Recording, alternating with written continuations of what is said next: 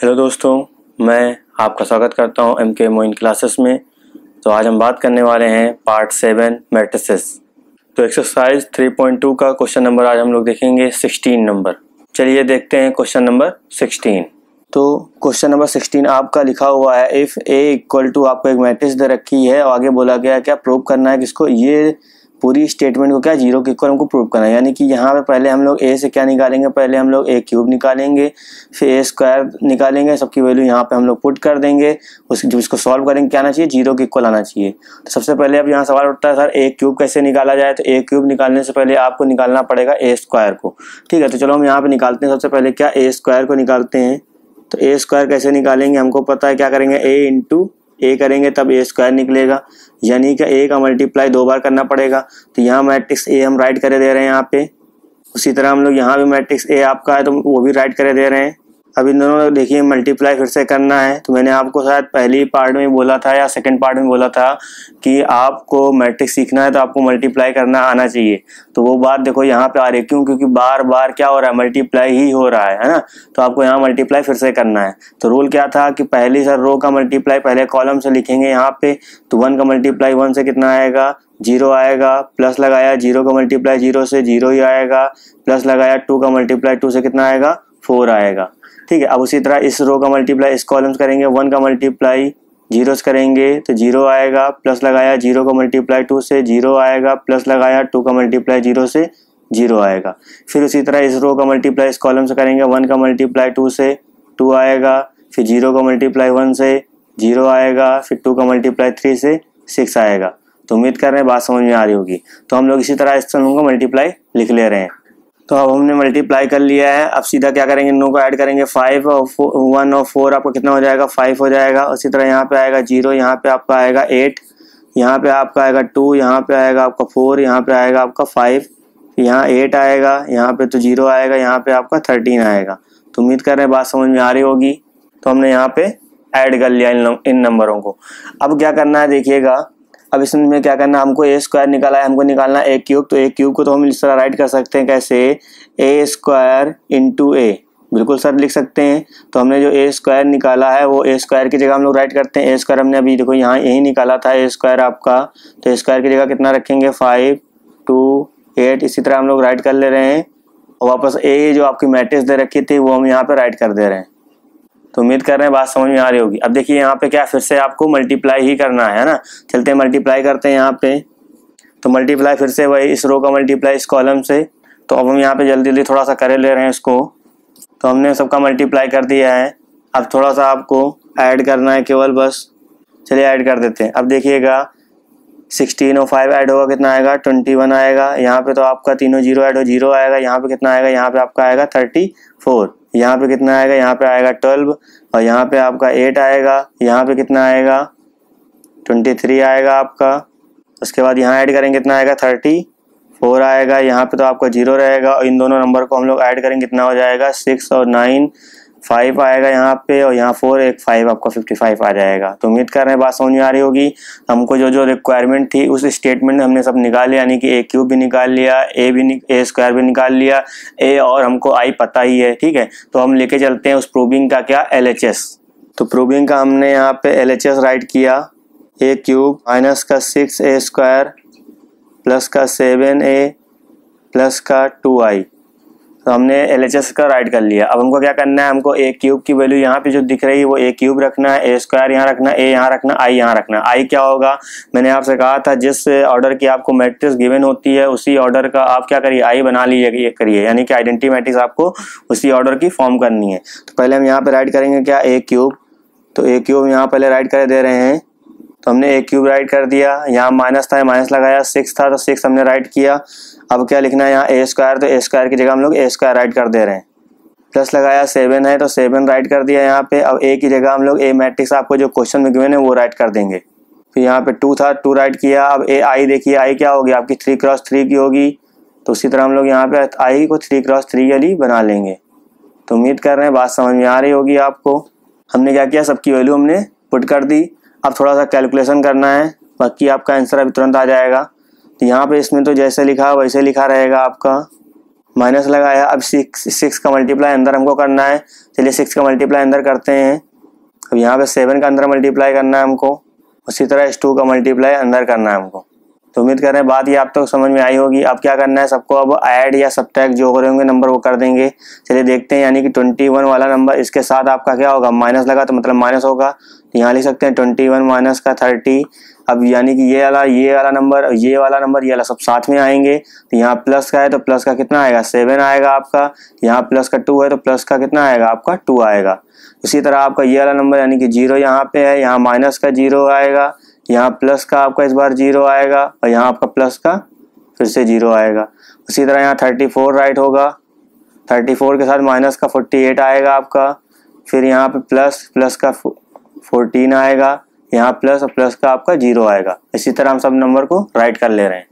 तो हमने सभी नंबर यहाँ पे राइट कर लिए इस तरह। अब देखिए अब थोड़ा सा ऐड या सब्ट्रैक्ट करना है, कितना होगा। इस 21 7 को ऐड करेंगे कितना आएगा आपका, 21 7 को जब ऐड करेंगे 28 आएगा, 28 में 2 ऐड होगा तो आपका 30 होगा, 30 में से 30 चला जाएगा कितना आएगा आपका, 0 आएगा। और यहाँ पे कम्प्लीटली आपका 0 0 ही रहेगा। यहाँ पे देखिए 14 और 34 को ऐड करेंगे 48 में से 48 जाएगा, कितना बचेगा, 0 बचेगा। 12 में से 12 जाएगा, 0 बचेगा। उसी तरह आप क्या करेंगे, पहले इसको हम ऐड करते हैं, इसके साथ कितना आएगा, 14 को ऐड करेंगे 8 के साथ 22 आएगा, 22 और प्लस 2 24 में से 24 0 आ जाएगा। उसी तरह से 23 7 30 में से 30 जाएगा आपका, 0 आ जाएगा। उसी तरह यहाँ 48 में से 48 0 आएगा, यहाँ भी 0 होगा। और इसको ऐड करेंगे कितना आएगा, 76 और प्लस 2 कितना होगा, 78 में से 78 जाएगा आपका, 0 आएगा। तो देखिए आप क्या आ गए, टोटल मैट्रिक्स पूरी 0 आ गई, यानी कि इस मैट्रिक्स की वैल्यू क्या होगी, 0 होगी। तो आप देखिएगा क्या हम LHS लेके चले थे और RHS मेरा कितना आ गया, RHS मेरा कंप्लीट 0 आपका आ चुका है। तो यही क्या हो जाएगा, यही आपका RHS होगा। तो हम लोग यहाँ कह सकते हैं क्या कि सर जो LHS मेरा था वो बराबर है किसके, आपके RHS के बराबर है। तो उम्मीद कर रहे हैं इस क्वेश्चन में थोड़ा सा कैलकुलेशन था, बाकी इस क्वेश्चन में कुछ नहीं था। तो आप इसको एक बार अपने आप से लगाने की कोशिश करिएगा, क्योंकि इस तरह के क्वेश्चन आपके बोर्ड एग्जाम में बनते हैं। ठीक, अब देखते हैं हम लोग नेक्स्ट क्वेश्चन। तो क्वेश्चन नंबर 17 आपका बोला गया है क्या, इफ ए आपको एक मैट्रिक्स गिवन है और आपको आई आइडेंटिटी मैट्रिक्स गिवन है। तो मैंने कहा था आपसे क्या कि ए जो मैट्रिक्स होती है जिस ऑर्डर की होगी उसी ऑर्डर की आपको कहीं ना कहीं आई आपको गिवन होगी या आपको कहीं ना कहीं बनाना होगा। ठीक है, तो यहाँ पे दे रखा है, बहुत अच्छी बात है, लिखा हुआ है देन क्या करना है, आप के की वैल्यू निकालनी है। अब यहाँ पे तो के आया नहीं, इसका मतलब यहाँ पे के जो आपका है इसको हमको यहाँ पे निकालना है।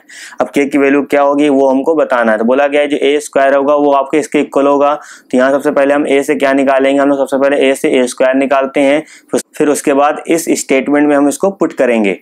तो पहले निकालते हैं ए स्क्वायर। ए स्क्वायर कैसे निकलेगा आपको पता अच्छे से, कितना क्या करना पड़ेगा सर, ए का मल्टीप्लाई ए से करना पड़ेगा। तो यहाँ हम लोग पहले ए की जगह हम लोग ए मैट्रिक्स राइट कर लेते हैं, फिर वापस हम इस ए को राइट करते हैं फिर से। अब दोनों का क्या करना है, दोनों को मल्टीप्लाई करना है, सेम वही प्रोसीजर। इस रो का मल्टीप्लाई इस कॉलम से इस रो में लिखना है, 3 का मल्टीप्लाई 3 से कितना आएगा, 9 आएगा। अब यहाँ देखिए माइनस आएगा प्लस आएगा, अभी देखते हैं माइनस, यहाँ प्लस माइनस का यानी कि माइनस का आपका 8 आएगा। उसी तरह आपका इसका मल्टीप्लाई से करेंगे कितना आएगा, माइनस का 6 और माइनस माइनस आपका प्लस का 4 हो जाएगा। इसका मल्टीप्लाई से करेंगे कितना आएगा, 12 आएगा। यहाँ पे माइनस प्लस माइनस का आपका 8 आ जाएगा, फिर माइनस प्लस माइनस आएगा आपका 8 और यहाँ पे प्लस का आपका 4 आएगा। तो उम्मीद कर रहे हैं बात समझ में आ रही होगी। हमने क्या किया, रो का मल्टीप्लाई कॉलम से करना है, बस लिखना रो में है ना। इसको थोड़ा सा और अच्छे से लिख देते हैं, 9 में से 8 जाएगा, 1 आपका आएगा, यहाँ पे आपका माइनस का 2 आएगा, यहाँ पे आपका 4 आएगा, यहाँ पे आपका कितना आएगा, माइनस का 4 आएगा। तो ये हमने क्या निकाल लिया, हमने निकाल लिया ए स्क्वायर। तो स्टेटमेंट आपकी क्या गिवन थी, स्टेटमेंट आपकी थी ए स्क्वायर जो था वो इक्वल था किसके, के ए माइनस का 2i। तो यहाँ ए स्क्वायर हमने निकाला है, तो ए स्क्वायर की जगह स्क्वायर रखते हैं, कितना निकाला है, 1 4 माइनस 2 माइनस का 4 हमने निकाला। उसी तरह के आपका तो कोई नंबर है तो बाहर रख लेते हैं उसको। ए आप क्या रखेंगे जो आपको मैट्रिक्स क्वेश्चन में गिवन है, हमने ए राइट कर लिया, 2 अब बाहर रखेंगे, आई आपको क्वेश्चन में गिवन है वो रख लेते हैं यहाँ पे। तो ये सब नंबर हमने रख लिए। अब इसको थोड़ा सा सॉल्व करना है और इस तरह क्वेश्चन आप कर चुके हैं। अब देखिए यहाँ पे क्या होगा, ये वाली मैट्रिक्स तो अभी आपकी ऐसी रखी जाएगी, इसमें कोई काम नहीं किया जाएगा इसमें। अब देखिए यहाँ पे इस के को अंदर मल्टीप्लाई करना पड़ेगा, कितना आएगा, 3 के आएगा सर, माइनस का यहाँ पे 2 के आएगा, यहाँ पे आपका कितना आएगा 4 के आएगा, यहाँ पे माइनस का 2 के आ जाएगा। उसी तरह इस 2 का मल्टीप्लाई हमको कहाँ करना पड़ेगा, अंदर करना पड़ेगा। यहाँ 2 आएगा, यहाँ 0, यहाँ 0, यहाँ पे आपका 2 आएगा। फिर क्या करेंगे, अब देखिए यहाँ पे आपकी एक मैट्रिक्स है तो यहाँ पे 2 मैट्रिक्स, यानी इस मैट्रिक्स को हमको क्या करना पड़ेगा, एक मैट्रिक्स बनानी है। तो इस 3 का इसके साथ जाएगा, ये नंबर इसके साथ जाएगा, यानी कितना हो जाएगा 3 के, यहाँ माइनस प्लस माइनस का 2 आएगा, फिर माइनस का 2 के, माइनस प्लस माइनस का 0 आ जाएगा। यहाँ पे आएगा 4 के, माइनस प्लस माइनस का 0 आएगा, यहाँ आएगा माइनस का 2 के, माइनस प्लस माइनस का 2 आ जाएगा। और यहाँ पे जो आपकी मैट्रिक्स गिवन है वो राइट कर देते हैं ऐसे ही। अब देखिए यहाँ भी 2 क्रॉस 2 मैट्रिक्स है, यहाँ भी 2 क्रॉस 2 की मैट्रिक्स, यानी कि ये वाला नंबर आपके इसके इक्वल हो जाएगा, ये वाला नंबर आपके इसके इक्वल हो जाएगा, ये वाला नंबर आपके इसके इक्वल हो जाएगा, ये वाला इसके इक्वल हो जाएगा। और यहाँ आपको के की वैल्यू निकालनी है, जरूरी नहीं कि सबके आप इक्वल करिए, आप किसी एक के इक्वल करिएगा, सेम वैल्यू आएगी सबके साथ, ठीक है। तो हम इस वाले नंबर को इसके इक्वल कर लेते हैं, यानी कि यहाँ पे 1 है आपका, यहाँ पे 3 के माइनस का 2 है, वो आपकी मर्जी है, आप इसके साथ जाना चाहें या इसके साथ जाना चाहें या इसके इन दोनों के साथ जाना चाहें या इसके साथ जाना चाहें, आप किसी से भी करेंगे के की वैल्यू आपकी सेम आएगी, जिससे जो इसमें आएगी वही सब में आएगी, ठीक है। तो यहाँ पे 1 रखा है, ये -2 इधर आएगा, कितना हो जाएगा, प्लस का 2 हो जाएगा, यहाँ पे 3 के हो जाएगा। तो यहाँ पे 3 के ऐसे रखा हमने, यहाँ कितना आएगा 3, और इस 3 से 3 कट जाएगा, के की वैल्यू कितनी आ जाएगी, ये आपका 1 टाइम्स आएगा यहाँ पे, तो के की वैल्यू आपकी 1 आ जाएगी। तो उम्मीद कर रहे हैं बात समझ में आई होगी। तो यानी कि यहाँ पे जो स्टेटमेंट जो आपकी के की वैल्यू पूछी गई थी इस क्वेश्चन में वो कितनी थी, आपकी 1 थी, ठीक है। तो अब देखते हैं क्वेश्चन नंबर 18। तो आपको क्वेश्चन नंबर 18 आपका है, लिखा हुआ है इफ आपको एक मैट्रिक्स यहाँ पे गिवन है एंड आई इज दी, क्या है आई, यहाँ बोला गया क्या है आपका आई, क्या है आइडेंटिटी मैट्रिक्स ऑफ ऑर्डर कितना है सेकंड का, यानी 2 क्रॉस 2 की, ऑर्डर 2 लिखा हो चाहे 2 क्रॉस 2 लिखा हो, बात एक ही होती है, ठीक है। यानी कि उसमें 2 रो 2 कॉलम है, ठीक है। तो आगे बोला गया सो डैट करना है किसको, आपको ये LHS is equal to RHS, ये आपका टोटल RHS दे रखा है, ये आपका LHS दे रखा है, उन्होंने बोला कि ये बराबर आपको ये प्रूव करना है। अब इस क्वेश्चन को करने के लिए थोड़ा सा आपको सोचना पड़ेगा कि सर कहाँ से चलें, है ना। तो हम लोग यूज करेंगे क्या, इसमें LHS ही यूज करेंगे प्रॉपर। तो हम लोग यूज करेंगे इसमें क्या, LHS ही प्रॉपर यूज करेंगे। LHS आपका क्या गिवन है यहाँ पे, LHS आपका है इसमें I प्लस A, तो यहाँ I प्लस है। अब I आपको पता है क्या है, बोला गया था कि 2 सेकेंड ऑर्डर की आपके पास मैट्रिक्स, सेकेंड ऑर्डर मतलब 1 0 0 1, यह आपको I दे रखा था। और यहाँ पे आपको A भी मैट्रिक्स से आपको गिवन है कितनी, ये आपके ऊपर दे रखी है, यानी कि 0 आएगा, यहाँ माइनस का 10 α/2, यहाँ पे पॉजिटिव आपका 10 α/2, यहाँ पे आपका 0, ये रहेगा। अब इन दोनों को क्या करेंगे, ऐड कर लेंगे, 1 में 0 ऐड होगा 1 आएगा, 0 में ये चीज़ ऐड होगी तो यही चीज़ आएगी माइनस का 10 α/2, 0 में ये ऐड होगा तो यही चीज़ आएगी कितना 10 α/2, 1 में 0 ऐड होगा कितना आएगा 1 आएगा। तो आपने क्या निकाल लिया, आपने LHS निकाल लिया। उसी तरह हम लोग क्या निकालेंगे, RHS निकालेंगे, फिर देखेंगे दोनों की वैल्यू सेम आएगी, मतलब क्या दोनों आपके इक्वल हो गए, ठीक है। तो अब हम निकालते हैं RHS।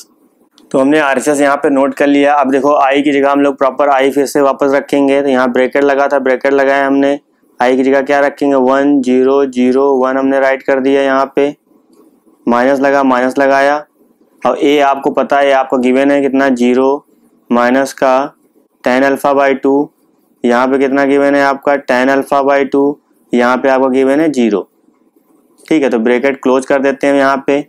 अब आपके पास एक और मैट्रिक्स दे रखी है, उसको हम यहाँ पे राइट कर लेते हैं, cos अल्फा माइनस का sin अल्फा, यहाँ पे आपका sin अल्फा गिवन है, उसके बाद यहाँ पे आपका cos अल्फा गिवन है। तो उम्मीद कर रहे हैं ये बात समझ में आई होगी। अब यहाँ नॉर्मल आपका ऐड या सब्ट्रैक्ट हो जाएगा, जब यहाँ पे 1 में से आपका 0 जाएगा 1 बचेगा, यहाँ पे 0 माइनस माइनस करेंगे, माइनस क्या हो जाएगा आपका प्लस हो जाएगा, यानी कितना आएगा आपका यहाँ पे 10 α/2 आएगा, 0 माइनस का 10 α/2 यानी कि माइनस का 10 α/2 आ जाएगा, 1 माइनस का 0 यानी कि कितना आएगा 1 आएगा। तो हमने इसको नॉर्मली नोट कर लिया। अब यहाँ देखिए cos अल्फा आ गया, माइनस का यहाँ पे sin अल्फा, ये जो मैट्रिक्स रखी है उसको हम राइट कर ले रहे हैं यहाँ।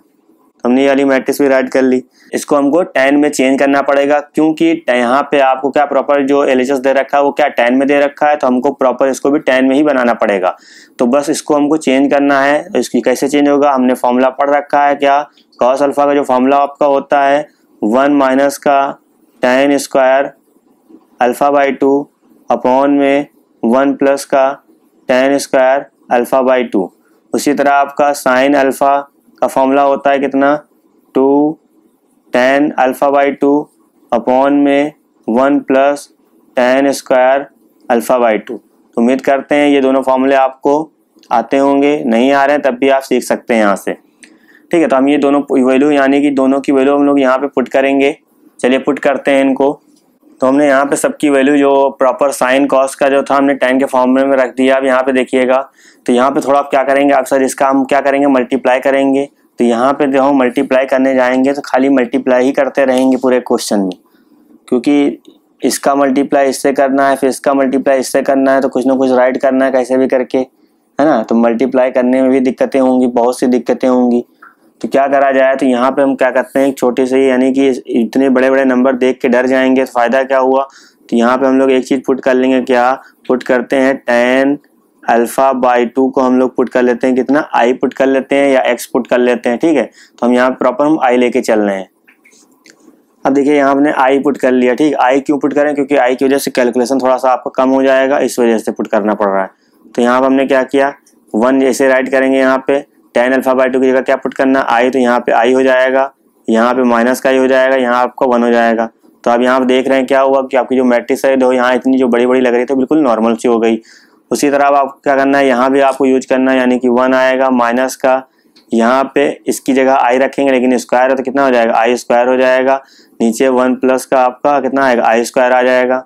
उसी तरह यहाँ पे आपका आएगा 2i, नीचे आएगा कितना 1 प्लस i का स्क्वायर आएगा। फिर यहाँ देखिएगा, यहाँ पे आएगा 2i अपॉन में 1 प्लस i स्क्वायर, यहाँ आएगा 1 माइनस का i स्क्वायर, यहाँ पे आएगा 1 प्लस का i स्क्वायर आ जाएगा। तो उम्मीद कर रहे हैं ये बात समझ में आ रही होगी।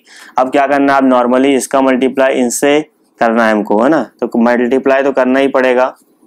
चलिए अब मल्टीप्लाई 1 का मल्टीप्लाई इससे करेंगे सर वही चीज़ आएगी, कोई चीज़ चेंज नहीं होगी, बिल्कुल सही बात।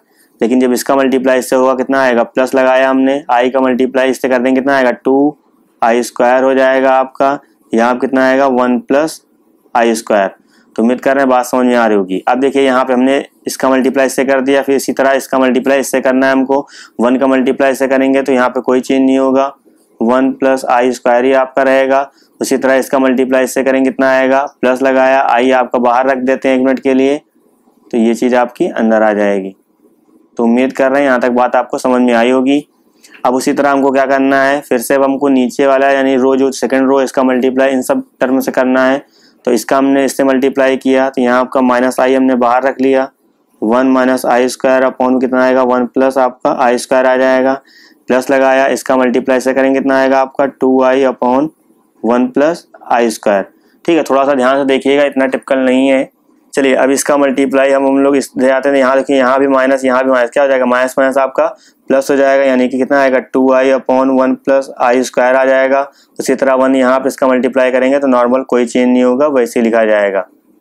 तो थोड़ा सा आपको समझ में नहीं आया होगा तो वीडियो को पॉज करके रिवर्स करिएगा, फिर से चीज़ें सुनिएगा, चीज़ें समझ में आ जाएंगी। चलिए अब देखो यहाँ पे क्या करेंगे, थोड़ा सा कैलकुलेशन है। अब आपको पता है यहाँ आपका i स्क्वायर होगा, आपको पता है जब हर बराबर होते हैं तो ऊपर वाले नंबर कैसे हो जाते हैं, ऐड हो जाते हैं। तो उसी तरह ऐड कर दीजिए, यहाँ पे कितना आएगा आपका 1। ठीक है, तो यहाँ 1 माइनस का i स्क्वायर प्लस का 2i स्क्वायर अपॉन में कितना आएगा 1 प्लस का i स्क्वायर। तो उम्मीद कर रहे हैं बात इतनी समझ में आई होगी। अब देखिए यहाँ पे क्या करना है, यहाँ भी आपका हर बराबर है, तो हर जब बराबर होते हैं तो उनको हम लोग ऐसे लिखते हैं, यानी कि यहाँ पे डिनोमिनेटर आपके जब सेम होते हैं तो ऊपर वाले नंबर को हम लोग ऐसे ही ऐड या सब्ट्रैक्ट कर देते हैं। ठीक है, तो वही चीज़ यहाँ पे करेंगे, यहाँ आपका माइनस का 2i तो हो जाएगा, लेकिन i का मल्टीप्लाई अंदर करना पड़ेगा, कितना आएगा, प्लस का आपका i हो जाएगा, करेंगे कितना आएगा, i क्यूब हो जाएगा। ठीक है, तो अब देखिए यहाँ पे इसमें देखिएगा, यहाँ भी आपका डिनोमिनेटर सेम है, 1 प्लस i स्क्वायर आपका ऐसे रहेगा, ऊपर वाले यानी इसका मल्टीप्लाई अंदर करेंगे, माइनस का i आ जाएगा, फिर यहाँ पे करेंगे माइनस माइनस क्या हो जाएगा, प्लस का i क्यूब हो जाएगा, फिर यहाँ पे आएगा आपका 2i हो जाएगा। अब उसी तरह यहाँ भी डिनोमिनेटर आपका सेम है, तो 1 प्लस कितना आएगा, i स्क्वायर हो जाएगा, और यहाँ पे देखिएगा ऊपर कितना है 2i, यहाँ पे है माइनस प्लस का 1 माइनस का आपका i स्क्वायर। तो उम्मीद कर रहे हैं इतनी बात आपको समझ में आ रही होगी। अब देखिएगा क्या होगा, यहाँ पे हमने 1 राइट किया, यहाँ पे 2i² में से 1i² जाएगा तो आपका 1i² यहाँ बचेगा, नीचे भी वही चीज़ आपकी बचेगी। ऐसे राइट कर देते हैं। यहाँ पे देखिएगा i है, अब देखिए माइनस का 2i में से 1i जाएगा तो माइनस का i बचेगा, यहाँ पे आपका माइनस का i³ आ जाएगा, नीचे आपको चीज़ें वही राइट हो जाएंगी। यहाँ पे देखिएगा 2i में से 1i जाएगा तो आपका i बचेगा, यहाँ पे कितना आएगा आपका i³ आ जाएगा, यहाँ पे 1 प्लस का i² हो जाएगा, यहाँ पे कितना आएगा आपका i² आ जाएगा प्लस का 1, नीचे आपका 1 प्लस का i² हो जाएगा। तो उम्मीद कर रहे हैं बात इतनी समझ में आ रही होगी। यार हम इससे क्या ब्रेकआउट कर सकते हैं, यहाँ पे कितना आएगा आपका 1 आएगा, और यहाँ पे अब ये होगा नहीं तो यहाँ माइनस i जब कॉमन लेंगे तो कितना बनेगा 1 प्लस i² यहाँ बचेगा, यहाँ पे कितना बचेगा 1 प्लस i²। क्यों हुआ, क्योंकि यहाँ माइनस i बाहर निकालेंगे तो यहाँ 1 बचेगा, यहाँ प्लस आपका बचेगा, यहाँ 3 लोग थे 1 बाहर निकालेंगे तो यहाँ 2 बचेंगे। ठीक है, तो इसी तरह यहाँ भी i हम बाहर निकालेंगे तो यहाँ पे बचेगा 1 प्लस आपका i² बचेगा, अपॉन में कितना चल रहा है 1 प्लस i² चल रहा है यहाँ पे। यहाँ पे सेम आपको दोनों उधर रखा है, यहाँ पर कैंसिल आउट करके यहाँ 1 आएगा। तो उम्मीद कर रहे हैं ये बात समझ में आ रही होगी आपको। अब इधर देखिएगा ये वाला नंबर भी इससे रिमूव हो जाएगा, ये वाला नंबर भी इससे रिमूव हो जाएगा, तो यहाँ 1 बचेगा, यहाँ आपका माइनस का i आएगा, यहाँ पे आपका i आएगा, यहाँ पे आपका 1 आएगा। तो उम्मीद कर रहे हैं इतनी बात आपको समझ में आ रही होगी। चलिए अब देखिए थोड़ा सा इसमें, यहाँ पे ये हमने 1 रखा, यहाँ पे इस माइनस लगाया। अब हमने i को क्या लेट किया था, i को हमने ऊपर लेट किया था कितना tan α/2, और ये आपका i यहाँ भी रखा जाएगा कितना tan α/2। और आप देखिए यहाँ 1 है तो 1 रखेंगे, यानी कि जो हम LHS निकाले थे वो और जो हमने RHS अभी सॉल्व करके निकाला है, क्या दोनों क्या है आपके इक्वल आ रहे हैं। यानी कि हम लोग कह सकते हैं क्या कि जो सर जो LHS है मेरा क्या है वो RHS के इक्वल आ गया है। तो आपको इस पर्टिकुलर क्वेश्चन को अच्छे से प्रूव करना है, और ये क्वेश्चन आपका जो है वो इम्पोर्टेंट समझा जाता है। क्यों, क्योंकि इसमें थोड़ा सा कैलकुलेशन है, और कैलकुलेशन जब तक आप tan α/2 को i नहीं मानेंगे तब तक वो कैलकुलेशन आपका प्रूव नहीं हो पाएगा, क्योंकि कैलकुलेशन में यानी कि मल्टीप्लाई थोड़ा सा टिपिकल हो जाएगा आपका, तो आप उसको लेके मान के चलिएगा। ठीक है, तो उम्मीद कर रहे हैं क्वेश्चन आपको समझ में आया होगा। चलिए देखते हैं नेक्स्ट क्वेश्चन। तो क्वेश्चन नंबर आपका 21। ठीक है, तो अब यही सोच रहे होंगे सर 18 के बाद सीधा 21 कैसे आ गए। जो आपका 19 नंबर क्वेश्चन, जो आपका 20 नंबर क्वेश्चन है वो आपके मोस्टली मतलब अच्छे क्वेश्चन नहीं है, यानी कहने का मतलब उनका कोई मतलब नहीं है लगाने ना लगाने का। ठीक है, तो वो आपके कभी बोर्ड में आते भी नहीं है और कभी आपके स्कूल में भी सैम्पल पेपर में भी कभी नहीं पूछे जाते हैं, है ना। तो आप उनको लगाइए या ना लगाइए कोई मतलब नहीं बनता, इसी वजह से मैं वो क्वेश्चन नहीं बता रहा हूँ आपको। जो क्वेश्चन आपके अच्छे हैं, यानी कि 21 क्वेश्चन नंबर आपका बहुत ज़बरदस्त क्वेश्चन है। इस क्वेश्चन को लगाने के लिए आपको कम से कम कॉन्सेप्ट मैट्रिक्स के मल्टीपल का कॉन्सेप्ट आपको क्लियर होना चाहिए, जो कि हमने क्लियर कराया है। चलिए एक बार और आपको रिवाइज करा देते हैं उस चीज़ को।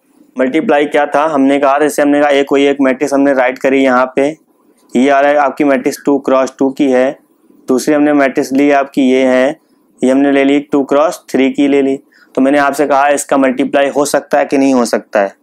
तो उम्मीद कर रहे हैं कि मतलब कुछ लोग तो अब आप पेज पलट रहे होंगे सर ने क्या चीज़ें बताई थी, लेकिन अब समझिएगा इसमें चीज़ें क्या होंगी। आपसे मैंने कहा था कि ये वाला नंबर और ये वाला जब नंबर आपका इक्वल होता है तभी आप उन दोनों का मल्टीप्लाई कर सकते हैं, अदरवाइज आप मल्टीप्लाई नहीं कर सकते हैं। यही बात तो हमने बताई थी। चलिए सर हाँ ये बात तो सही है, आपने बताई थी मल्टीप्लाई जब, तो यहाँ पे आपका नंबर क्या है सेम है, इसका मतलब यहाँ पे मल्टीप्लाई हो सकता है। उसके बाद मैंने आपको दूसरी बात बताई थी क्या कि जब आप मल्टीप्लाई यहाँ पे कर देंगे, मल्टीप्लाई करने के बाद कौन सी मैट्रिक्स आने वाली है, मतलब किस ऑर्डर की मैट्रिक्स आने वाली है, वो भी आपको ध्यान में रखना है।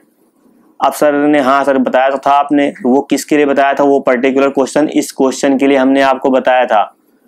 अब जरूरी नहीं कि यही क्वेश्चन हो, इस तरह के क्वेश्चन आपके जितने भी आएंगे आप आराम से कर लेंगे। तो सर किस ऑर्डर के आएगी, हमने कहा था जो आगे यहाँ पे होता है ये और जो लास्ट में यहाँ पे होता है ये, इस ऑर्डर की आपकी बनेगी। यानी कि जैसे हमने ए और बी का मल्टीप्लाई कर दिया, मान लो ए बी आ गई मैट्रिक्स, तो किस ऑर्डर की आएगी 2 क्रॉस 3 ऑर्डर की आपकी होगी। तो उम्मीद कर रहे हैं ये कॉन्सेप्ट आपको पता होगा और आप अच्छे से रिविजन कर चुके होंगे।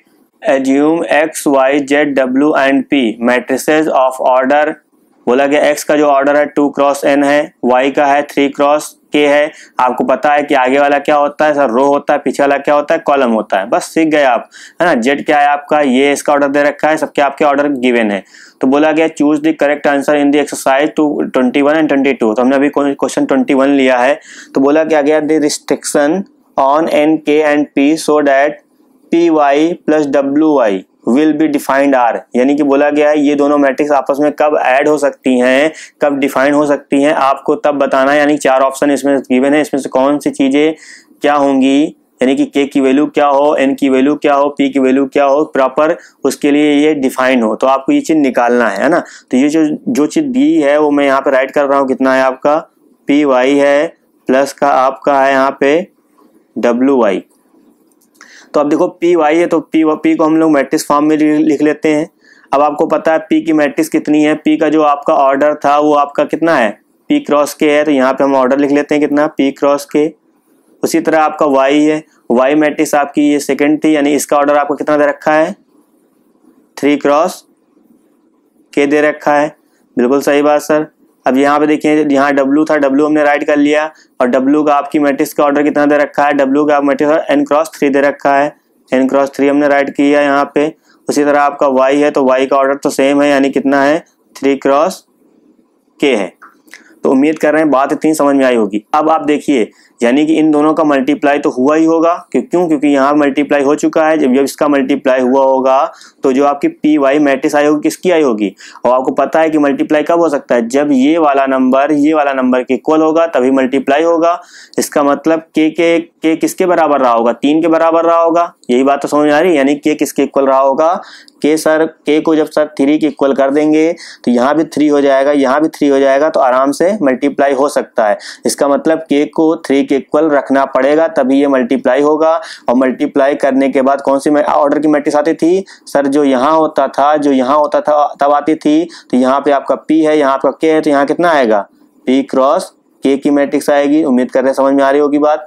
अब देखिए यहाँ पे W इसका मल्टीप्लाई होगा, बिल्कुल सर, क्योंकि 3 यहाँ है, 3 यहाँ मल्टीप्लाई हो जाएगा, तो हमने W और Y का मल्टीप्लाई कर दिया। किस ऑर्डर की आएगी सर, जो यहाँ है उसी ऑर्डर की आएगी, यानी n क्रॉस K की आएगी। तो उम्मीद कर रहे हैं इतनी बात आपको समझ में आई होगी।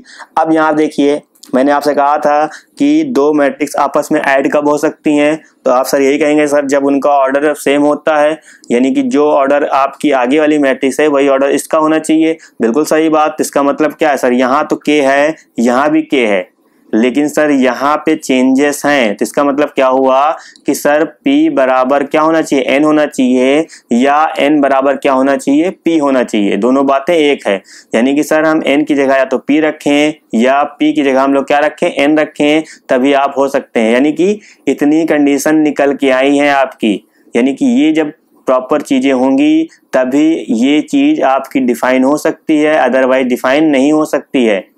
ठीक है, यानी कि तभी ये जुड़ सकती हैं, अदरवाइज नहीं जुड़ सकती। तो क्या होगा, P बराबर N होना चाहिए, K बराबर क्या होना चाहिए, 3 होना चाहिए, या N बराबर P होना चाहिए, या K बराबर 3 होना चाहिए। तो किस ऑप्शन में आपको दिख रहा है, ये आपका जो भी कंडीशन दे रखी है वो फर्स्ट ऑप्शन में दे रखी है, यानी कि ये आपका फर्स्ट आंसर होगा। तो उम्मीद कर रहे हैं बात आपको अच्छे समझ में आई होगी। क्या चीज समझना है, पहले आपको ये चीज समझ के रखना है, उसके बाद आराम से आप ये चीज निकाल लेंगे। तो उम्मीद कर रहे हैं समझ में आया होगा। नहीं भी समझ में आया है तो वीडियो को आप पॉज करके वापस जाइएगा, तुरंत सीखिएगा और अच्छे समझ में आ जाएगा। चलिए अब देखते हैं क्वेश्चन नंबर 22। तो क्वेश्चन आपका 22 है, लिखा हुआ है if n equal to P then the order of the matrix, यानी कि ये जो आपकी मैट्रिक्स का फॉर्मेट दे रखा है इसका हमको ऑर्डर बताना है। चलिए हम यहाँ पे एक बार राइट कर लेते हैं, 7x माइनस का 5z। तो आपको यहाँ पे 7 आपको ऐसे रखना है, x यहाँ पे हमने ऐसे राइट किया। अब x की ऑर्डर कितना गिवन था आपका क्वेश्चन में, 2 क्रॉस n गिवन था, माइनस 5 हमने ऐसे राइट किया, यहाँ पे z हमने ऐसे राइट किया, और z का आपका ऑर्डर कितना गिवन था, z का ऑर्डर आपका 2 क्रॉस p गिवन था। ये 21 नंबर क्वेश्चन के ऊपर हमने ये सब ऑर्डर लिखे थे, है ना, वही वाले यहाँ भी यूज करने हैं। अब बोला क्या गया, अब यहाँ पे इसका हमको ऑर्डर बताना है। अब आपको पता क्या है कि 2 मैट्रिक्स ऐड और सब्ट्रैक्ट कब हो सकती हैं सर, जब उनका ऑर्डर सेम हो। तो क्या ये अभी हो सकती हैं ऐड सब्ट्रैक्ट, नहीं हो सकती, इनका ऑर्डर आपका अलग अलग है। लेकिन ध्यान से देखिए n बराबर यहाँ पे क्या दे रखा है, n बराबर आपका p दे रखा है। तो जब हम यहाँ पे n बराबर p रखेंगे तो हम p की जगह क्या रख दे रहे हैं, n दे रखे हैं, यानी कि आप देखिए इनका ऑर्डर क्या हो गया, सेम हो गया। अब ये दोनों मैट्रिक्स आपकी ऐड और सब्ट्रैक्ट हो सकती हैं, और आपको पता है कि ऐड और सब्ट्रैक्ट करने के बाद जिस ऑर्डर की आपके पास मैट्रिक्सें होती हैं उसी ऑर्डर की ही मैट्रिक्स आती है, यानी कि नई जो मैट्रिक्स आएगी आपकी वो भी क्या होगी 2 क्रॉस n ऑर्डर की ही मैट्रिक्स होगी। यानी क्या हो जाएगा, यही आपका क्या होगा आंसर होगा। तो आंसर नंबर कौन सा मैच कर रहा है, आंसर नंबर आपका बी मैच कर रहा है, तो आपका यही क्या हो जाएगा आंसर हो जाएगा। तो उम्मीद कर रहे हैं बात समझ में आई होगी। आज हमने जितने भी क्वेश्चन किए हैं सब क्वेश्चन आपके बहुत अच्छे थे, तो उम्मीद ये कर रहे हैं कि सारे क्वेश्चन आपको समझ में आए होंगे।